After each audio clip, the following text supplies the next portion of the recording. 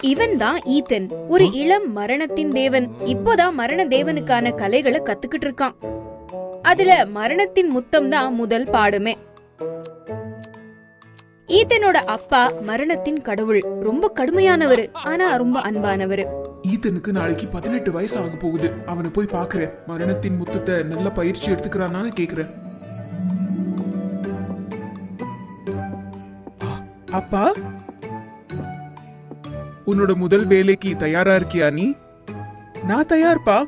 ஆனா இந்த புத்தகத்துல நான் 1000 ஆன்மாக்களை கொண்டு வந்தா மட்டும்தான் என்னால மத்த மரண கடவுள்கள் மாதிரி டீமன் கிளாஸ பயன்படுத்த முடியும்னு எழுதிருக்கே.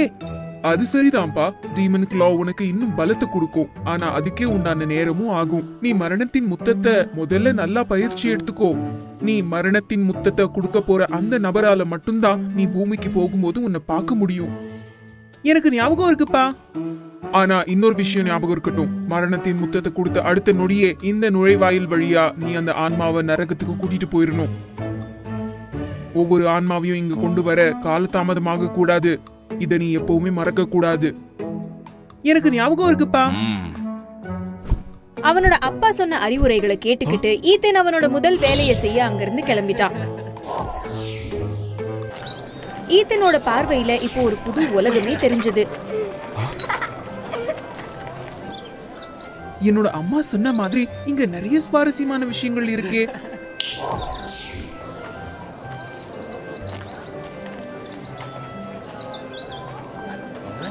நான் இந்த பழத்தை சாப்பிடலாமா?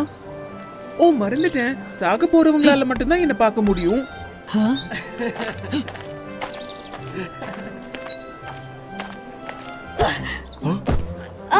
உனக்கு கண்ணு தெரியாதா? உன்னால என்ன பார்க்க முடியுதா? நான் ஒன்னும் குருடி இல்ல, முட்டாள். ஈத்தன் பார்க்க விசித்திரமா இருந்ததால அந்த பொண்ணு ரொம்ப கோவமா தெருமுனையில இருந்த ஒரு பப்புக்கு போயிட்டா. ஈத்தன் இன்னும் ஆச்சரியத்தோட அங்கேயே நின்னுக்கிட்டு இருந்து அதுக்கப்புறம் அவளை பின்தொடர்ந்தே போனான். ஈத்தனை மோதின அந்த பொண்ணு தான் ஜூலியா. இந்த பப்ல தான் வேலை செய்யறா. எல்லாருக்கும் வணக்கம். Julia, Julia, Julia. அந்த சந்தோஷமான நொடியில ஈத்தன் ஒரு அமைதியான மூலைக்கு போய் அங்க நடக்கிற எல்லாத்தையுமே கவனிக்க ஆரம்பிச்சான். ஜூலியாவுக்கு ஒரு நல்ல குணம் இருந்துச்சு. இன்னைக்கு ஏதாவது புது விஷயம் இருக்கா? இதோ இதுதான் ஜூலியா. அவ அடிக்கடி பல ஆபத்தான விளையாட்டுகளை ஆடுவா. ரொம்ப திறமையா கத்திய வீசி எறியறது, கை சண்டை போடுறதுன்னு எல்லா கலைகளையும் கத்து வச்சிருந்த ஜூலியாவை அங்க இருந்த எல்லாருக்குமே ரொம்ப பிடிக்கும். ஜூலியா வந்த நொடியில இருந்தே எல்லாருமே ரொம்ப சிரிச்சுக்கிட்டு சந்தோஷமா இருந்தாங்க. ஜூலியாவோட புன்னகையை பார்த்து ஈத்தனும் அவளோட அழகுல மயங்கிட்டான். அந்த புன்னகை ரொம்ப அழகா இருக்கே. ஆனா அந்த இடத்தோட சூழ்நிலையால ஈத்தன் உடனே அவனோட பழைய யோசனைக்கு திரும்பிட்டான். ஈத்தன் அவனோட யோசனையில தொலைஞ்சு போயிருந்தப்போ திடீர்னு ஒரு குடிகாரன் அவனோட தோள்ல கைய வச்சான். ஏய் வாயே, நாம விளையாடலாம். சரி போகலாம். நேரம் ஆகி அந்த பப் மூடினப்போதான் ஜூலியா அங்க இருந்து கிளம்பினான். ஈத்தனும் அவ பின்னாடியே போனான். ஜூலியா அங்க இருந்து ஒரு சந்து வழியா போனான். ஈத்தனும் அவளை பின்தொடர்ந்துகிட்டு அங்கேயே போனான்.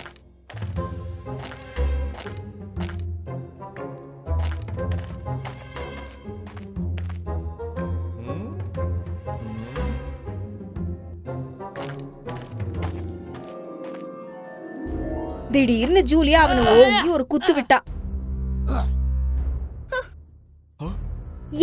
என்ன பின்தொடர்ந்து வரியா? இல்ல இல்ல, நான் மரணத்தின் தேவன். நீதான் நான் நரகத்துக்கு கொண்டு போக போற முதல் ஆன்மா. என்ன நக்கலா இருக்கா உனக்கு? இல்ல இல்ல, நான் உண்மையை தான் சொல்றேன். உங்களால இந்த ஆளை பார்க்க முடியுதா? யார் இது? உன்னோட காதலனா? பார்க்க ரொம்ப நல்லா தான் இருக்கான். போய் சொல்றியா? ஜூலியாவோட இந்த செயலை பார்த்து ஈத்தனுக்கு ஜூலியாவை இன்னுமே பிடிச்சு போயிருச்சு. இந்த பொண்ணு ரொம்ப பிடிவாதக்காரி தான், ஆனாலும் ரொம்ப சுவாரஸ்யமானவளா இருக்கா. எப்படியோ இதுதானே என்னோட முதல் மரணத்தின் முத்தம். இத முடிஞ்ச வரைக்கும் நான் ஒரு நல்ல அனுபவமா மாத்துறேன். ஜூலியாவை சுயமா வந்து எனக்கு முத்தம் கொடுக்கற மாதிரி செய்றேன். விடிஞ்சதும் பக்கத்து வீட்டுல எரிஞ்சுக்கிட்டு இருக்கிற நெருப்போட சத்தத்தால ஜூலியா எந்திரிச்சா. அவ உடனே அங்க உதவி செய்ய ஓடி போனா.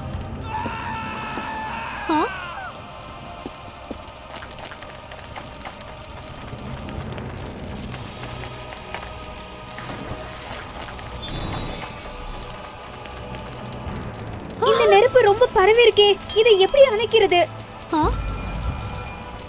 திடீர்னு நெருப்புல இருந்து ஒரு அழகான சக்தி உள்ள பெண் ஒருத்தி வந்தா. அவதான் மரணத்தின் தேவதை ஹெல். அவதான் அந்த பக்கத்து வீட்டுக்காரனோட ஆன்மாவை எடுக்க வந்தவ. உன்னோட முதல் இறை பார்க்கவே ரொம்ப நல்லா இருக்கு. என்னோட முதல் இறையை பாரு எந்த நிலைமையில இருக்கான்னு. எப்படியோ வாழ்த்துக்கள். அந்த மரணத்தின் கடவுள் ஹெல் மந்திர நுழைவாயில் வழியா அந்த பக்கத்து வீட்டுக்காரனோட ஆன்மாவை நரகத்துக்கு கூட்டிட்டு போயிட்டா. ஜூலியா இது எல்லாத்தையுமே பார்த்தா. அவளுக்கு ஆச்சரியமாவும் இருந்துச்சு, பயமாவும் இருந்துச்சு. மயங்கியே விழுந்துட்டா. அவ அவ என்னோட பக்கத்து வீட்டுக்கார ஜூலியா. அடுத்த நாள் காலையில ஜூலியா எந்திரிச்சு பார்த்தப்போ அவ இன்னும் பலத்தோட சந்தோஷமா உணர்ந்தா.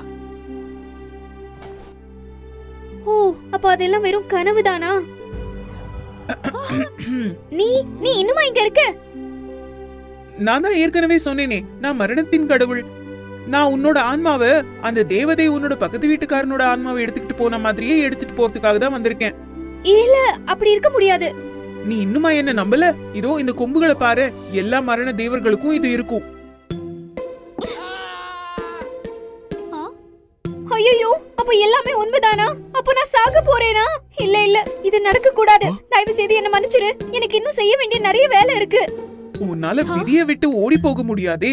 நான் இல்லனாலும் வேற ஒரு மரணத்தின் தேவன் கண்டிப்பா வருவாரு. அவரு உன்னோட உடம்புல இருந்து உன்னோட ஆன்மாவை கண்டிப்பா பிரிச்சே தீருவாரு. அதுக்கு பதிலா நீயே உன்னோட மரணத்தை வலியே இல்லாம தேர்ந்தெடுக்கலாமே. நான் உனக்கு மரணத்தின் முத்தத்தை கொடுக்கறேன். ஐயோ, நான் சாக போறேன். சரி, அப்போ தயவு செய்து என்னோட சேர்ந்து கடைசியா ஒரு தடவை சாப்பிடுறியா? எப்படியோ நாம இன்னும் சரியா பேசிக்க கூட இல்ல.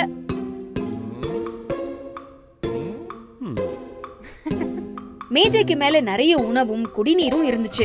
ஜூலியாவுக்கும் ஈத்தனுக்கும் மனசு விட்டு பேசிக்க வாய்ப்பும் கிடைச்சது. நீ இன்னும் உன்னோட பேரை சொல்லவே இல்லையே.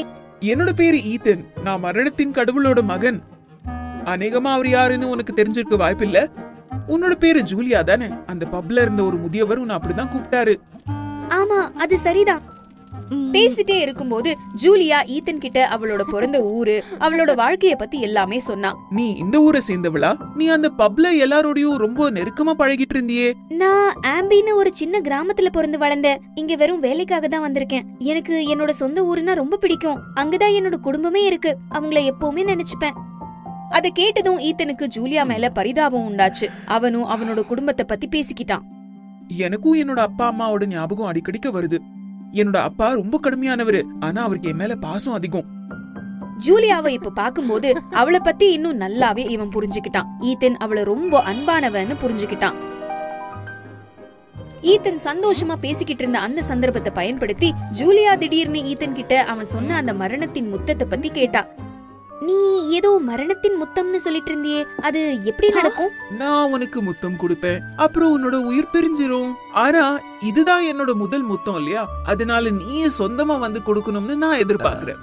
ஈத்தன் பேசி முடிஞ்சதும் அவன் அந்த மேஜை மேலேயே மயங்கிட்டான். ஏன்னா அவன் ரொம்ப குடிச்சிருந்தான்.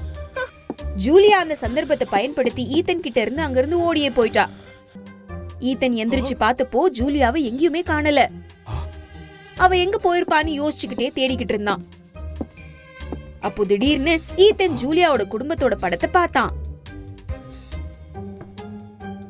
அப்போ அவளோட சொந்த ஊருக்கு தான் அவ போயிருக்கணும். ஈத்தன் ஜூலியா என்ன சொன்னா அப்படின்னு ஞாபகப்படுத்தி பார்க்க முயற்சி செஞ்சான். ஆம்பி, அந்த ஊரு தான். ஆம்பிக்கு தான் அவ இப்ப போயிருக்கணும்.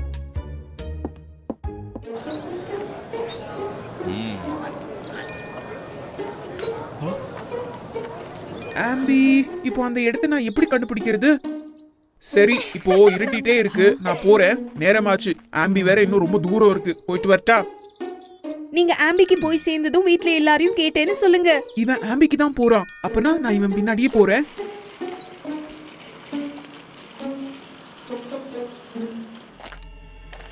ஜூலியா ரொம்ப நேரம் பயணம் செஞ்சு வந்ததால அங்க ஒரு மரத்துக்கிட்ட ஓய்வெடுத்துக்க நினைச்சா.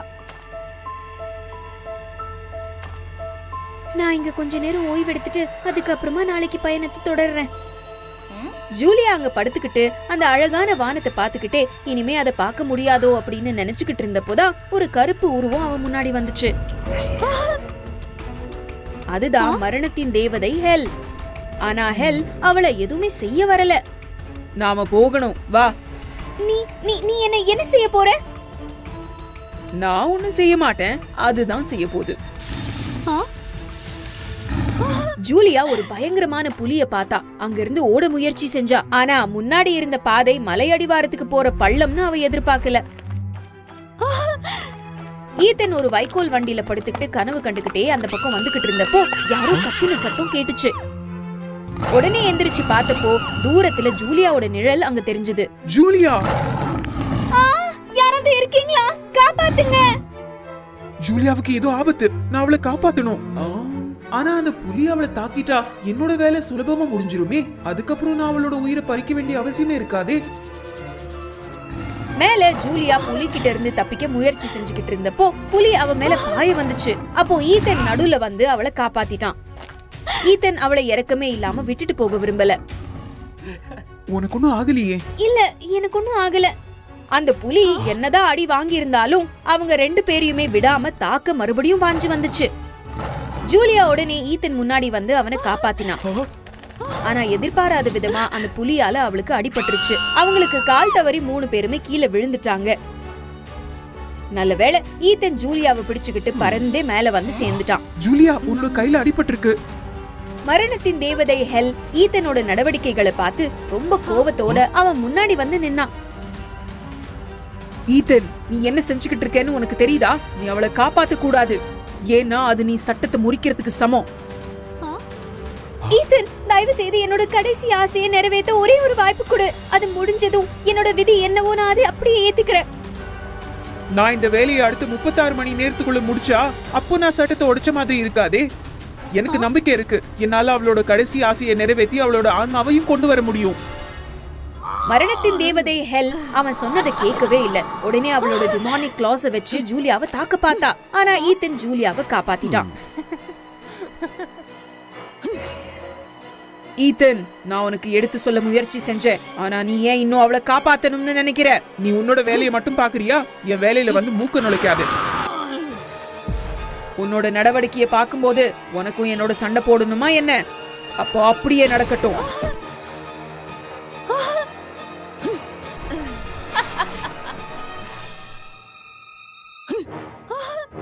நீ தோத்துட்டேன்னு ஒத்துக்கோ.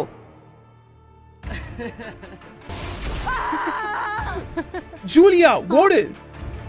ஈத்தனும் ஜூலியாவும் ஓடுறத பார்த்து ஹெல் அவளோட டிமானிக் கிளாஸ வச்சு ஜூலியாவை நோக்கி எரிஞ்சா.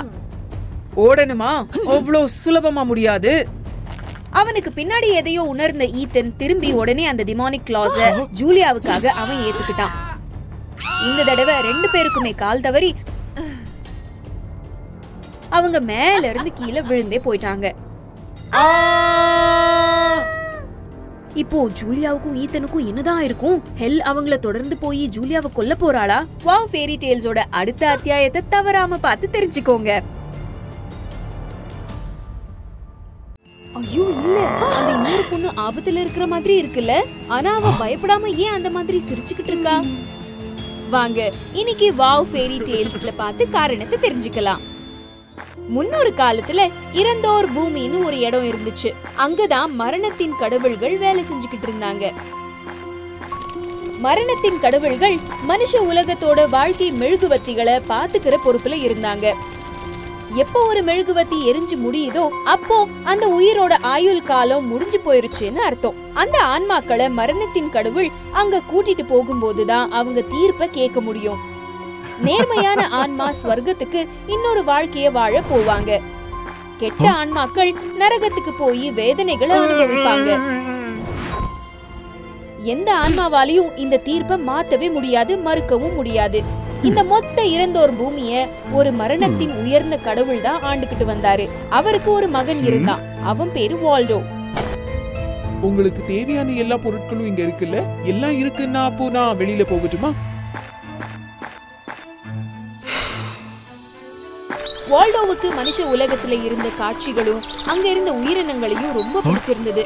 அவனுக்கு எப்பெல்லாம் சந்தர்ப்பம் கிடைக்குதோ அப்பெல்லாம் அவன் அங்க போய் கொஞ்ச நேரம் ஓடாடிட்டு வருவான்.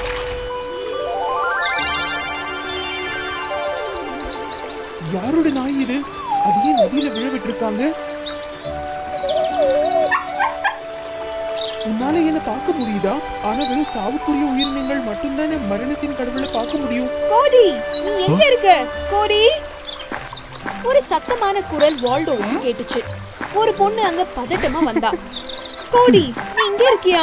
நான் எவ்வளவு பயந்துட்டேன் தெரியுமா? வால்டோ உடனே அந்த பொண்ணோட அப்பாவித்தனத்தை பார்த்து இஷ்டப்பட்டுட்டான். அந்த பொண்ணை பத்தி அதிகமா தெரிஞ்சுக்கணும்னு ஆவலோட வால்டோ அவளை பின்தொடர்ந்தே போனான். அப்போல இருந்து வால்டோ அந்த பொண்ணை பின்தொடர ஆரம்பிச்சான். அவ பேரு பிரெனா. அவ அவங்க அம்மா கூட தான் இருந்தா. அவங்க அம்மா வேலைக்கு வெளியில போறதால அவளுக்கு இருந்த ஒரே நண்பன் அந்த நாய் மட்டும்தான். ஒரு நாள் வால்டோவோட அன்றைய குறி பிரெனாவோட நாய் தான் அப்படின்னு தெரிஞ்சு அவ ரொம்ப அதிர்ச்சி ஆயிட்டான். ஐயோ பாவம் அந்த நாய், அது பிரெனாவோட நெருங்கிய நண்பன் வேற. நான் அதோட உயிரை எடுத்துட்டா அவ ரொம்ப சோகமாயிடுவாளே. நாயோட உயிரை எடுக்க மனசு இல்லாம வால்டோ கிளம்பிக்கிட்டே இருந்தப்போ மரணத்தின் கடவுள் அவனை தடுத்தாரு. அதோட உயிரின் மெழுகுவத்தி அணைஞ்சு போச்சு. அதனால அதோட ஆன்மா இறந்தோர் பூமிக்கு எடுத்துட்டு போயே ஆகணும். ஆனா நாம அதோட ஆத்மாவை எடுத்துட்டு போகலன்னா அது இன்னும் உயிரோட இருக்கலாம்ல. யாராலையும் ஆயுள் காலத்தை மாத்த முடியாது. நீ அதை காப்பாத்தினதால இப்போ நீ தான் அதை கொண்டு வரணும். அப்படி நீ செய்யல, அதோட விளைவு நீ எதிர்பார்க்காத மாதிரி இருக்கும். அவனோட அப்பா பேச்ச மீற முடியாதுன்னு தெரிஞ்சு வால்டோ அவனோட முதல் வேலையை செஞ்சு முடிக்க வேண்டியதா போச்சு. பிரெனா நாய்க்குட்டிக்காக வருத்தப்படுறத பார்த்து வால்டோ மனசுடைஞ்சு போயிட்டான். அப்போல இருந்து வால்டோ தினமும் பிரெனாவை பார்க்க வந்தான். அவ நாளுக்கு நாள் மனசு தேத்திக்கிட்டே இருந்ததை பார்த்து வால்டோவுக்கு இப்பதான் நிம்மதியா இருந்துச்சு. அந்த பொண்ணோட அப்பாவித்தனம் அவனுக்கு ரொம்ப பிடிச்சு போயிருந்தது. ஆனா ஒரு நாள் பிரெனாவுக்கு இருந்த ஒரே சொந்தமான அவளோட அம்மாவோட வாழ்க்கை மெழுகுவத்தி அணைஞ்சு போச்சு. வால்டோ அவ ஆன்மாவை எடுக்க வேண்டியதா இருந்துச்சு. அடுத்த நாள் வால்டோ பிரெனாவோட வீட்டுக்கு வந்தான். அவ அவ்வளவு சோகமா இருந்ததை பார்த்து அவ ரொம்ப மனசொடைஞ்சு போயிட்டான். அப்போ நான் வரும்போது அவளுக்கு புது பூக்களை கொண்டு வரேன். ஒருவேளை அது அவளுக்கு ஆறுதலா இருக்கும். அப்போல இருந்து தினமும் பிரெனாவோட ஜன்னல் ஓரமா பூக்கள் இருந்துகிட்டே இருந்துச்சு. காலம் கடந்து போச்சு. பிரெனாவும் இப்ப மனசு தேத்திக்கிட்டா. ஆனா விதி மறுபடியும் ஒரு விளையாட்டு விளையாடுச்சு. அன்னைக்கு வால்டோ வந்து பிரெனாவோட ஆன்மாவையே எடுக்க வேண்டியதா இருந்துச்சு. பிரெனா வால்டோவை பார்த்து ரொம்ப சந்தோஷப்பட்டா. பிரெனா வீட்ல பூக்களை அடிக்கிட்டு இருக்கும்போது வால்டோ உள்ள வந்தான். ஓ, நீ வந்துட்டியா? உனக்கு என்ன பார்த்து பயமா இல்லையா? நேத்து நீ கிளம்பி போறத நான் பார்த்தேன். நீதான் தினமும் என்னோட ஜன்னல் ஓரமா பூக்கள் வச்சுட்டு போறேன்னு தெரிஞ்சுக்கிட்டேன். நான் கஷ்டத்திலயும் தனிமையிலயும் இருந்தப்போ எனக்கு உதவி செஞ்ச, என்ன ஊக்குவிச்ச, ரொம்ப நன்றி. அத கேட்டதும் வால்டோவுக்கு இன்னும் சோகமாயிருச்சு. பிரெனா, அது என்னன்னா, நான் மரணத்தின் கடவுள். நான் தான் கோடியையும் உங்க அம்மாவுடைய ஆன்மாவையும் கூட்டிட்டு போனேன். இன்னைக்கு உன்னோட உயிரை எடுக்க வந்திருக்கேன். என்ன மன்னிச்சிரு. ஆனா இது என்னோட கடமை. எனக்கு வேற வழி இல்ல. வால்டோ நினைச்ச மாதிரி இல்லாம பிரெனா கோவப்படவே இல்ல. அவ அன்பா சிரிச்சா. உனக்கு கோவமே வரலையா? இது விதியாச்சே, யாராலையும் வெல்ல முடியாது. நீ உன்னோட கடமையை தானே செய்யற. அது மட்டும் இல்லாம நீதான் என்னோட உயிரை எடுக்க போறேன்னு தெரிஞ்சதும் எனக்கு ரொம்ப சந்தோஷமா தான் இருக்கு. பிரெனா பின்னாடி போய் நின்னா. அவ கண்ணை மூடிக்கிட்டு காத்துக்கிட்டு இருந்தா. வால்டோ மெதுவா அவனோட கூரான அரிவாளை வெளியில எடுத்தான். ஆனா பிரெனாவோட முகத்தை பார்த்து அவனுக்கு அந்த அரிவாளை பயன்படுத்த மனசே வரல. இல்ல பிரெனா, உன்னோட ஆன்மாவை என்னால எடுக்க முடியாது. நான் உன்னை பாதுகாக்கிறேன். ஆனா இவனுக்கு தண்டனை கிடைச்சிருமே, அதோட எதுவுமே சரியாகாது. நித்திய உலகம்னு ஒண்ணு இருக்கு. அந்த உலகத்துல இருந்து எந்த ஒரு ஆன்மாவையும் மரணத்தின் கடவுள் எடுத்துட்டு போக கூடாதுன்னு என்னோட அப்பா அந்த உலகத்தை ஆள்ற கடவுள் கிட்ட ஒப்பந்தம் போட்டிருக்காரு. அதுக்கப்புறம் வால்டோ பிரெனாவை நித்திய உலகத்துக்கு கூட்டிட்டு போனான். ரொம்ப நேரம் ஆகியும் வால்டோ திரும்ப வராததால மரணத்தின் உயர் கடவுளுக்கு ஏதோ தப்பா நடக்குதுன்னு தெரிஞ்சு போச்சு.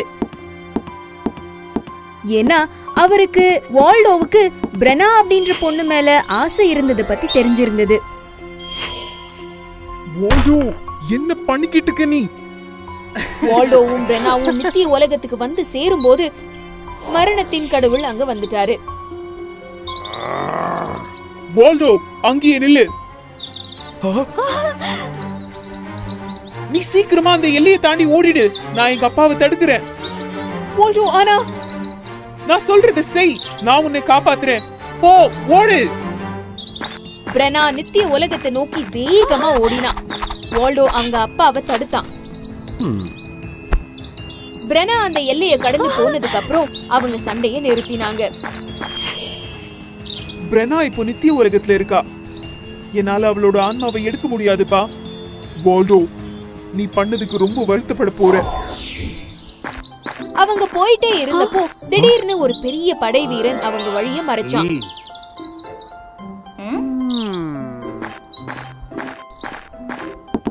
அவங்க 2 பேரையும் நித்திய உலகத்தின் கடவுள் கிட்ட கூட்டிட்டு போனான். மரணத்தின் கடவுளா? நீங்க இங்க என்ன பண்றீங்க? வால்டோ நடந்த எல்லாத்தையுமே அந்த கடவுள் கிட்ட சொன்னான். அவனோட கதையை கேட்டதும் கடவுளால கண்ணீரை கட்டுப்படுத்தவே முடியல. சரி, நீங்க 2 பேரும் இங்கேயே ஒன்னா சந்தோஷமா இருக்க நான் ஏற்பாடு செய்றேன். கடவுளே, ரொம்ப ரொம்ப நன்றி. அவங்கள ஒரு சின்ன வீட்ல வாழ வச்சாங்க. திடீர்னு பிரெனாவுக்கு தலை சுத்துச்சு. பிரெனா, உனக்கு ஒண்ணும் ஆகலையே? எனக்கு ஒண்ணும் இல்ல. இங்க இருக்கிற சூழ்நிலைக்கு நான் இன்னும் பழகல இல்லையா, அதான். நான் கொஞ்ச நேரம் ஓய்வெடுத்தா எனக்கு சரியாயிடும். வால்டோ பிரெனாவோட நிலைமைய நினைச்சு ரொம்ப கவலைப்பட்டான். அடுத்த நாள் காலையில வால்டோ பிரெனாவுக்கு ஒரு இன்ப அதிர்ச்சி கொடுக்கணும்னு நினைச்சான். அதனால காலையிலேயே ஒரு பூங்கொத்தை எடுத்துக்கிட்டு வர கிளம்பிட்டான்.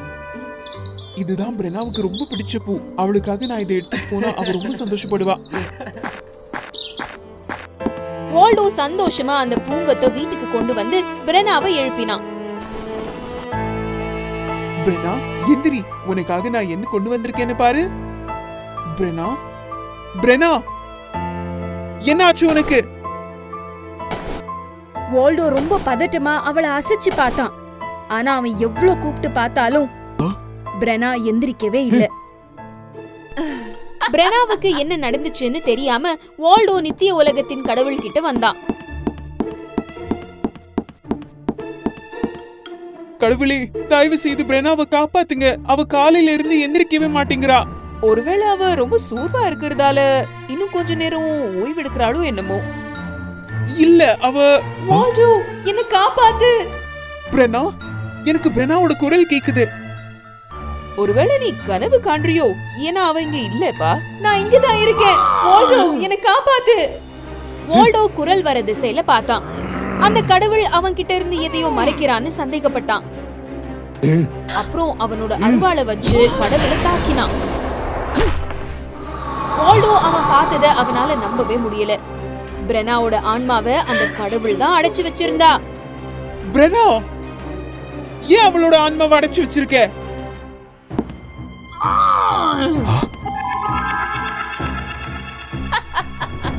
நீ உங்க அப்பாவோட பேச்சு கேட்டிருக்கணும்.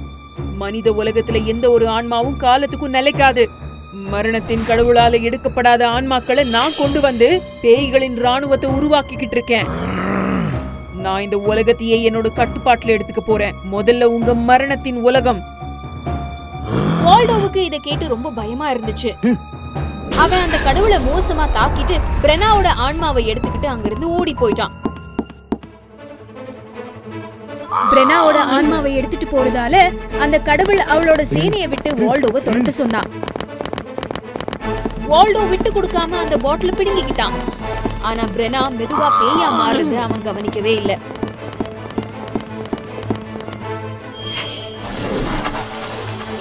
வால்டோ கவனிக்காதப்போ மோசமா தாக்கப்பட்டதால அவன் கீழே விழுந்துட்டான்.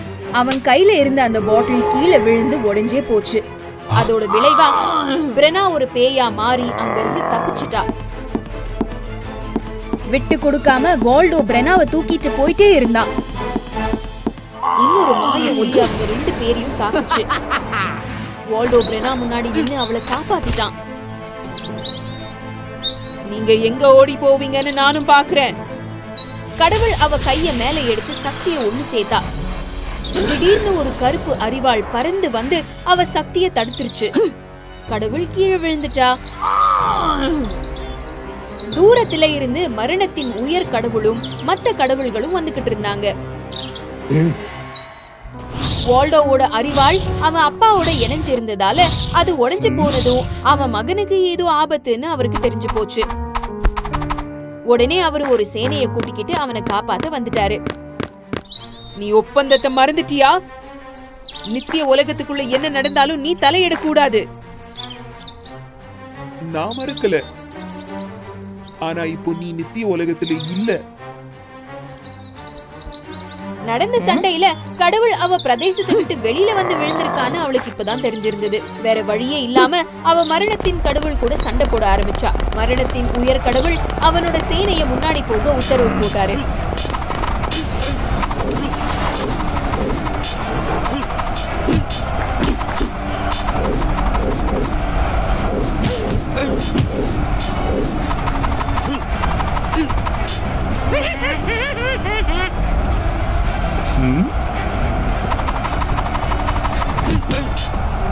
கடுமையான போருக்கு அப்புறம் அவளோட கெட்ட சேனைய மரணத்தின் கடவுள் வீழ்த்திட்டாரு.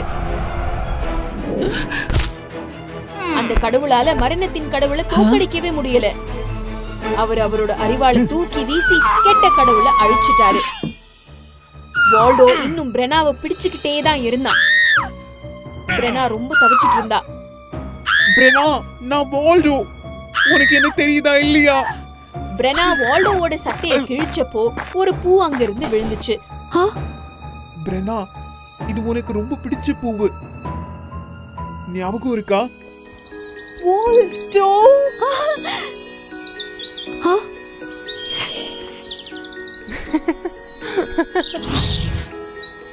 வால்டோ, இது ஒரு அற்புதம் தான். பேயா மாறின எந்த ஒரு ஆன்மாக்களும் மறுபடியும் பழைய நிலைமைக்கு மாறினதே கிடையாது.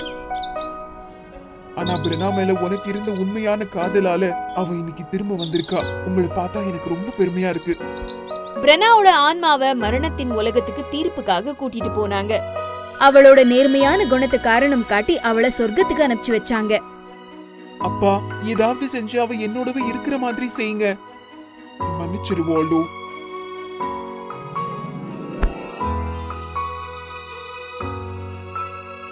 நீ இன்னும் எதுக்காக காத்துக்கிட்டு இருக்கப்பா? நீயே அவளை பின்தொடர்ந்து போக கூடாது. ஆனா இப்பதானே நீங்க சொன்னீங்க உங்க 2 பேராலையும் இந்த உலகத்துலதான் ஒன்னா இருக்க முடியாதுன்னு சொன்னேன். ஆனா மனிதர்களோட உலகத்துல? அப்பா, ரொம்ப நன்றி. வால்டோவும் பிரெனாவும் ஸ்வர்க்கத்துக்கு பறந்து போய் அவங்க புது வாழ்க்கைய ஆரம்பிச்சாங்க. அதுக்கப்புறம் அவங்க 2 பேரையும் யாராலையும் பிரிக்கவே முடியல.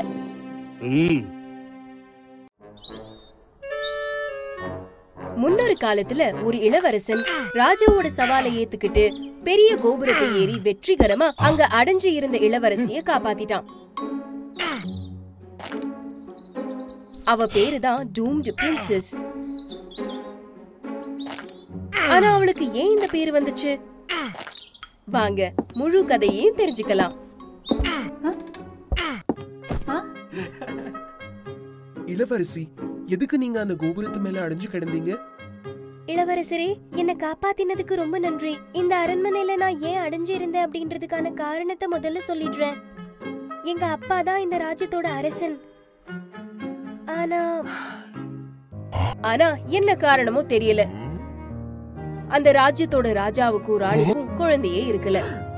இந்த துர்பாகியத்தால ராஜாவும் ராணியும் எப்பவுமே சோகமா இருந்தாங்க. அவங்க தினமும் கடவுள் கிட்ட ஒரு குழந்தை வரம் கேட்டு வேண்டிக்கிட்டே இருந்தாங்க.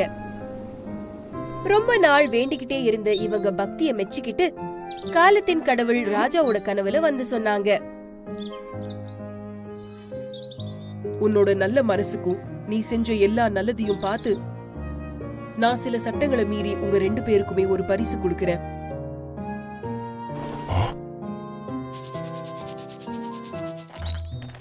சீக்கிரமே ராணி கர்ப்பமானாங்க. ஆனா அன்னையில இருந்து ராஜா கடவுளை வேண்டிக்கிறதே கொஞ்சம் கொஞ்சமா குறைச்சிட்டாரு. இது காலத்தின் கடவுளை ரொம்ப வருத்தப்பட வச்சது. சில மாதங்களுக்கு பிறகு ராணிக்கு திடீர்னு சொன்ன தேதிக்கு முன்னாடியே பிரசவ வலி ஏற்பட்டுச்சு. அரண்மனை வைத்தியர்களால சின்ன இளவரசிய மட்டும்தான் காப்பாத்த முடிஞ்சது. பாவம், ராணி அவங்களால என்ன செஞ்சாலும் காப்பாத்த முடியல. அன்னைக்கு ராஜாவுக்கு மறுபடியும் காலத்தின் கடவுள் கனவுல வந்தாங்க. உனக்கு ஒரு பரிசு கிடைச்சது. ஆனா அதுக்குள்ள நீ என்ன மறந்துட்ட. என் மேல வச்சிருந்த நம்பிக்கையும் விட்டுட்ட. இதுதான் நீ உன்னோட கடவுளுக்கு காட்டுற நன்றி கடனா? உன்னோட இந்த தப்புக்கு ராணி அவங்க உயிரையும் பரிகாரமா கொடுத்து பத்தல. ஞாபகம் வச்சுக்கோ, அந்த நாள் ரொம்ப தூரத்துல இல்ல. ஒரு நாய், ஒரு பாம்பு, ஒரு முதலை உன்னோட இளவரசியோட உயிரை எடுத்துரும். அந்த கனவுக்கு அப்புறம் ராஜா அவரோட இளவரசிய பாதுகாப்பா வைக்க காட்டுக்கு நடுவுல அவசரமா ஒரு உயரமான கோபுரத்தை கட்டினாரு.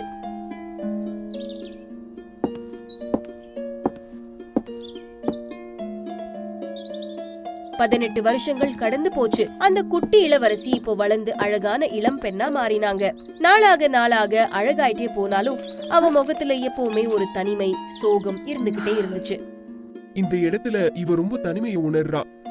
இவளுக்கு துணையா நான் ஒரு நம்பிக்கையான, இவளை பாதுகாக்கக்கூடிய பலமுள்ள ஒருத்தனை கண்டுபிடிக்கணும். எந்த ஒரு இளைஞனால இந்த எல்லா கஷ்டங்களையும் தாண்டி கோபுரத்தை ஏறி அவளை பாதுகாப்பா கொண்டு வர முடியுதோ அவனாலதான் காலத்துக்கும் என் பொண்ணு பாதுகாக்க முடியும். நிறைய ராஜ்யத்துல இருந்து நிறைய பேர் இந்த போட்டிக்கு வந்தாங்க.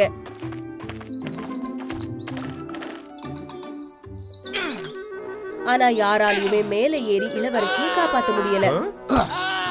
ஒரு நாள் ஒரு அழகான இளவரசன் வந்தான். இந்த கோபுரத்துலதான் இளவரசி இருக்காங்களா? ஒரு இளவரசனா இருந்துட்டு என்னால எப்படி இந்த கொடுமையை தடுக்காம இருக்க முடியும்? வாடா போகலாம். ஆனா இந்த இடத்துல நாய்களுக்கு அனுமதி இல்லன்னு தெரிஞ்சுக்கிட்ட இளவரசன் அவனோட ரொம்ப நெருங்கிய நண்பனை ஒளிச்சு வைக்க வேண்டியதா போச்சு. அதுக்கப்புறம் இளவரசன் மத்த போட்டியாளர்களை அவனோட திறமையால சுலபமா தாண்டி போய் அந்த கோபுரத்தை ஏற சவால்ல ஜெயிச்சு அந்த இளவரசியையும் காப்பாத்திட்டான். இவ்ளோ அழகான தைரியமான ஒரு இளவரசனை பார்த்ததும் இளவரசிக்கு உடனே பிடிச்சு போச்சு. இளவரசி அவளோட வாழ்க்கை துணையான அழகான இளவரசனை சந்திச்சா. இளவரசனோட பலத்தையும் புத்திசாலித்தனத்தையும் பார்த்த ராஜாவுக்கு ரொம்ப திருப்தியா இருந்துச்சு. அரண்மனையில எல்லாரோட ஆசீர்வாதத்திலயும் அவங்களுக்கு திருமணம் செஞ்சு வைக்க முடிவு செஞ்சாரு. கல்யாண நாள் அன்னைக்கு ராத்திரி இளவரசி ரொம்ப களைப்பா இருந்ததால அவ அறைக்கு திரும்ப வந்துட்டா. ஒரு விசித்திரமான பாம்பு ஒண்ணு ரத்த கண்ணோட அவ ஜன்னல் கிட்ட வந்து நின்னுச்சு. நான் தான் உன்னோட விதி. ஒரு வழியா இப்போதான் சந்திக்கிறோம்.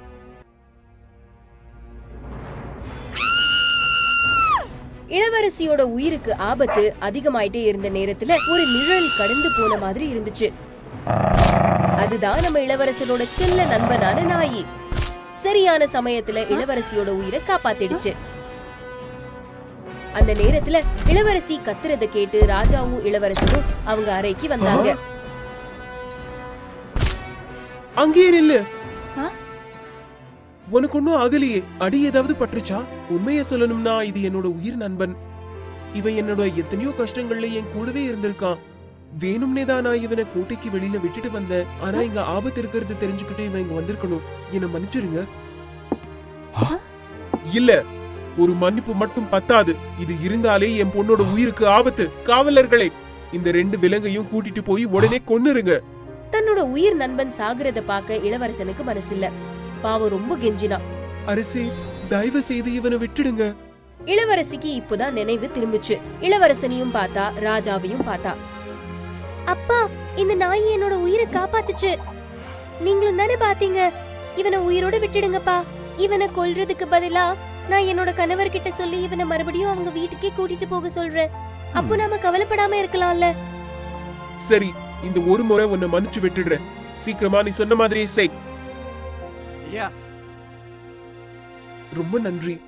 இந்த உதவியை நான் எப்பவுமே மறக்க மாட்டேன். நாங்க நாளைக்கு காலையிலே கிளம்பி போயிடுறோம். மறுநாள் காலையில அவங்க சொந்த ஊருக்கு போற வழியில இளவரசன் கூடவே போன அந்த நாய் திடீர்னு விசித்திரமா நடந்துக்க ஆரம்பிச்சது. அந்த கெட்ட பாம்போட பிம்பம் நாய் மேல வந்த மாதிரி இருந்துச்சு.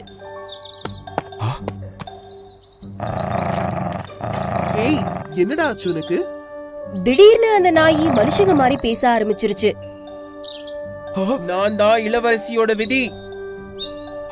அந்த பாம்பு கிட்ட ஏதோ சக்தி இருக்கு. அது என்ன ஆக்கிரமிக்க நினைக்குது. நான் முன்ன விட இன்னும் கொடூரமா மாறணும்னு விரும்புது. அந்த பாம்புக்கு இருந்த மாதிரி இப்போ நாயோட கண்ணும் ரத்த நிறத்துல மாறிடுச்சு. இளவரசே, காலம் கடந்து போறதுக்குள்ள நீங்க உடனே திரும்பி போய் இளவரசியை காப்பாத்தணும். ஒரு அசுரன் வந்துட்டான். அந்த இளைஞன் அதை கேட்டு அவனோட நண்பனை நம்பி உடனே அரண்மனைக்கு திரும்ப ஓடி போக வேண்டியதா இருந்துச்சு. இளவரசன் கோட்டைக்கு திரும்ப வந்து பார்த்தப்போ இளவரசி மீன்களோட விளையாடிக்கிட்டு ஏரிக்கு பக்கத்துல உட்கார்ந்துட்டு இருந்தா. இந்த ஏரியில வெறும் சிறப்பான மீன்கள் மட்டும்தான் இருந்துச்சு. மத்த மீன்களுக்கோ விலங்குகளுக்கோ இங்க அனுமதி இல்ல. ஆனா எங்கிருந்தோ ஒரு பெரிய முதலை கண்ணுல ரத்தத்தோட தண்ணில இருந்து இளவரசிக்கு முன்னாடி வந்துச்சு.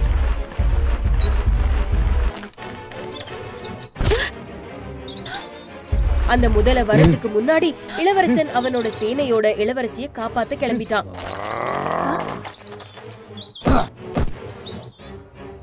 ஆனா அந்த முதலையோட சக்தி மனிதர்களோட சக்தியை விட ரொம்ப அதிகமா இருந்துச்சு. ஒவ்வொரு வீரனும் தாக்கப்பட்டான். கடைசியில அந்த முதலை இளவரசிய நோக்கி வந்தப்போ இளவரசி அங்கிருந்து ஓடி போறத பத்தி கூட நினைக்கல. நான் தான் உன்னோட விதி, இன்னைக்கு எல்லாத்தையுமே முடிச்சிடலாம். எதை பத்தியுமே யோசிக்காம இளவரசி அவளோட விதியை ஏத்துக்க முடிவு செஞ்சா.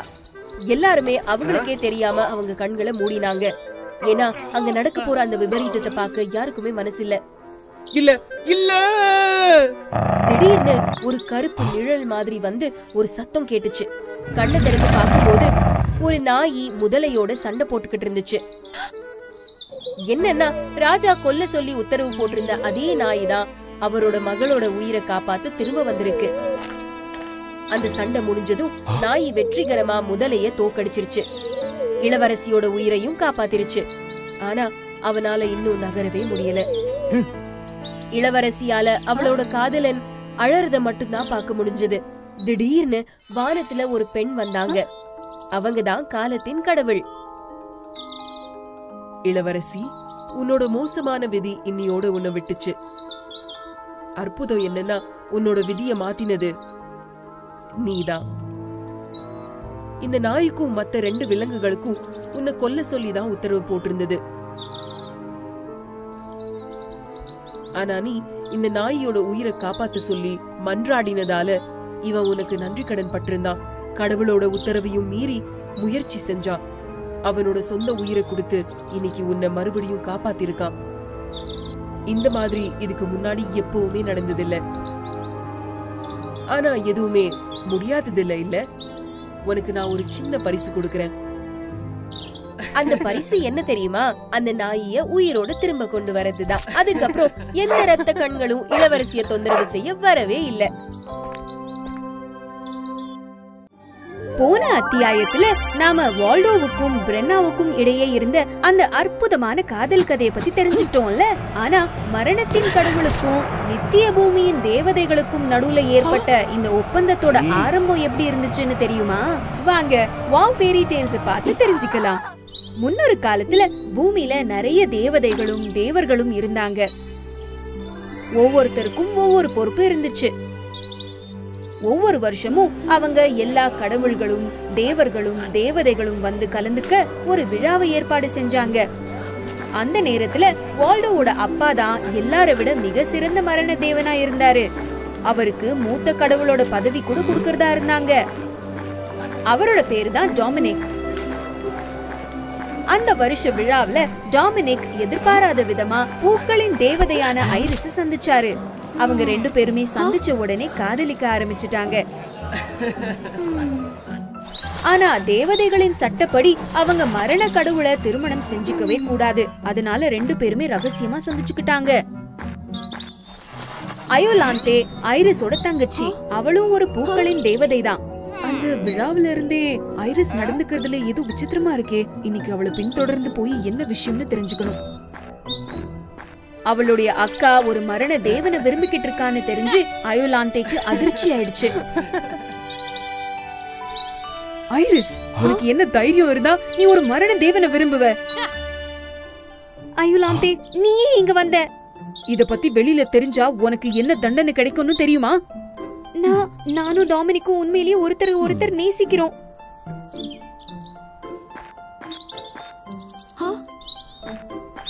தயவு செய்து இத பத்தி யார்கிட்டயும் சொல்லிராத. அவளோட அக்கா மரண தேவனை விரும்புறத பார்த்து அயோலாந்தே அவங்கள தடுக்க விரும்பல.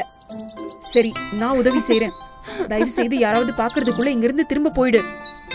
ரொம்ப நன்றி, நான் சீக்கிரமா வந்துடுறேன். அப்பல இருந்து அயோலாந்தே அடிக்கடிக்க ஐரிஸ் ரகசியமா டாமினிக்க சந்திக்க உதவி செஞ்சா. ஆனா ஒரு நாள் மூத்த தேவதை திடீர்னு அவங்கள சந்திக்க அங்க வந்துட்டாங்க. ஐரிஸ் எங்கேயுமே இல்லாதது பார்த்து அவங்களுக்கு சந்தேகம் வந்துருச்சு. அவளை தேடினதுக்கு அப்புறம் ஐரிஸ் ரகசியமா ஒரு மரண தேவனை விரும்பிக்கிட்டு இருக்கா அப்படின்ற விஷயம் தெரிஞ்சு அவங்களுக்கு ரொம்ப கோபம் வந்துருச்சு. ஐரிஸ சொர்க்கத்துக்கு அனுப்பிச்சு அவளுக்கு தண்டனை வழங்கப்பட்டுச்சு. அவளை டாமிக்க பார்க்க அனுமதியே கொடுக்கல.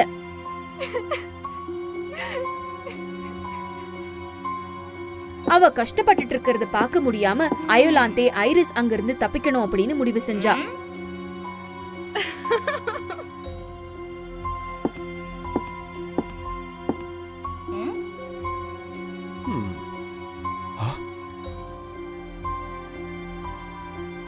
அவ டாமினிக்கோட திட்டம் போட்டபடி அயோலாந்தே யாருக்குமே தெரியாம கதவை திறந்து ஐரிஸ விடுவிச்சா. நீ எதுக்கு இங்க வந்த? மூத்த தேவதை உன்னை பார்த்தா கோபப்படுவாங்க. டாமினிக் உனக்காக உங்களோட அந்த இடத்துல காத்துக்கிட்டு இருக்கான். இங்க இருந்து போய் அவனோட சந்தோஷமா வாழு. அப்போ உன்னோட நிலைமை என்ன ஆகுறது? நான் இங்கே இருந்து நீ இருக்கிற இடம் யாருக்கும் தெரியாம பாத்துக்கிறேன். ஆனா உனக்கு தண்டனை கிடைக்குமே. என்ன பத்தி நீ கவலைப்படாத. நான் குழந்தையா இருந்த காலத்துல இருந்தே நீ என்ன பாதுகாத்துக்கிட்டு என்னோட சந்தோஷத்துக்காகவே வாழ்ந்து வந்திருக்க. இப்ப போய் உன்னோட சந்தோஷத்துக்காக வாழு. மிஞ்சி போனா என்ன செய்வாங்க? கொஞ்ச நாளைக்கு என்ன அடைச்சு வைப்பாங்க, அதுக்கப்புறம் விடுவிச்சிருவாங்கல்ல. ஆனா நீ உன்னோட காதல அதுக்காக இழக்க கூடாது. அயோலாந்தே, ரொம்ப ரொம்ப நன்றி. சரி சரி, சீக்கிரம் போ, யாராவது வந்துட போறாங்க. அதுக்கப்புறம் மூத்த தேவதை ஐரிஸ சந்திக்க சிறைக்கு வந்தாங்க. ஐரிஸ், எனக்கு தெரியும் நீ மனசு உடைஞ்சு போயிருப்பேன்னு. ஆனா இந்த சட்டத்தை ஒரு காரணத்தோட தான் அமைக்கப்பட்டிருக்கு. அந்த மரண தேவனை மறந்துரு.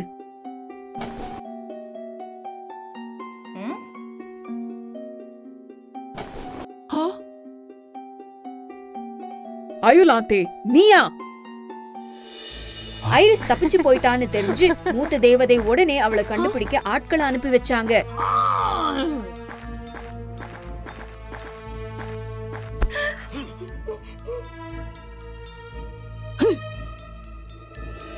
அந்த மரணத்தின் கடவுள் நம்ம காதல ஆதரிச்சா கூட அவங்க நமக்கு பாதுகாப்பு கொடுக்க முடியாது. அப்போ எங்க போறது இப்போ? நாம இப்போ பூதங்களின் பூமிக்கு போயிட்டா அங்க தேவதைகளால வர முடியாது. நம்மள எதுவும் செய்ய முடியாது. பூதங்களின் பூமிக்கு வந்ததுக்கு அப்புறம் அவங்க தற்காலிகமா தேவதைகளை தவிர்த்துட்டாங்க. ஆனா பூதங்களின் ராஜாவை எப்படி சமாளிக்கிறதுன்னு யோசிக்க வேண்டியதா இருந்துச்சு. அவங்க பூமிக்குள்ள தேவதைகள் வந்திருக்காங்கன்னு தெரிஞ்சு பூதங்களின் ராஜாவுக்கு ரொம்ப கோவமா வந்துச்சு. ஆனா அவரு டாமினிக்க பத்தி கேள்விப்பட்ட உடனே அவரோட மனசை மாத்திக்கிட்டாரு. ஓ, எனக்கு உன்னோட நிலைமை புரியுது. இங்கேயே இருங்க. என்னதான் இருந்தாலும் நானும் மரணத்தின் மூத்த தேவனும் நல்ல நண்பர்கள் தானே. அப்பல இருந்து அவங்க பூதங்களின் உலகத்துல சந்தோஷமா வாழ்ந்து வந்தாங்க. சீக்கிரமே ஐரிஸ்க்கு ஒரு அழகான ஆண் குழந்தை பிறந்துச்சு. உன்னை நான் ரொம்ப நேசிக்கிறேன் ஐரிஸ். இவனுக்கு நாம வால்டோன்னு பேர் வைப்போமா? வால்டோ, எனக்கு இந்த பேரு ரொம்ப பிடிச்சிருக்குங்க.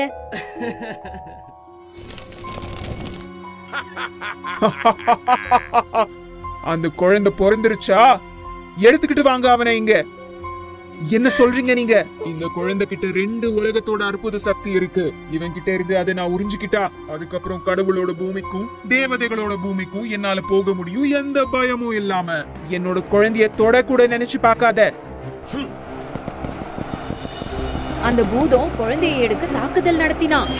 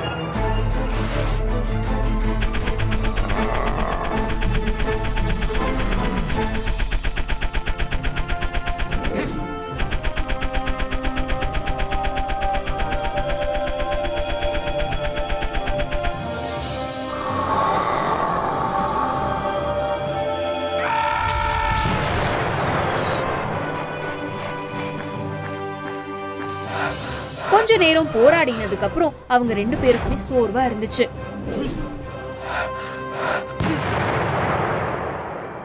ஐரிஸ், நாம 2 பேரும் ஒன்னா இங்க இருந்து வெளியில போக முடியாதுன்னு நினைக்கிறேன். நான் அவங்கள தடுத்து பாக்குறேன். நீ நம்ம பையனோட எப்படியாவது இங்க இருந்து தப்பிச்சிரு. நான் அவங்கள தடுக்கிறேங்க. என்னால இந்த காயத்தோட ரொம்ப தூரம் ஓடி போக முடியாது. ஐரிஸோட அஜாக்கிரதையால அவளுக்கு அந்த சண்டையில ரொம்ப கடுமையா காயம் பட்டிருந்துச்சு. ஆனாலும் அவ டாமினிக்கு தைரியம் சொல்லி அனுப்பி வச்சா. அதுக்கப்புறம் ஐரிஸ் அவளோட சக்தியை பயன்படுத்தி டாமினிக்கையும் அவளோட மகனையும் பூதத்தோட பிடியில இருந்து வெளியில கொண்டு வந்தா. தயவு செய்து நம்ம மகனை பத்திரமா பாத்துக்கோங்க. நான் உங்க 2 பேரையும் ரொம்ப நேசிக்கிறேன்றத மறந்துடாதீங்க.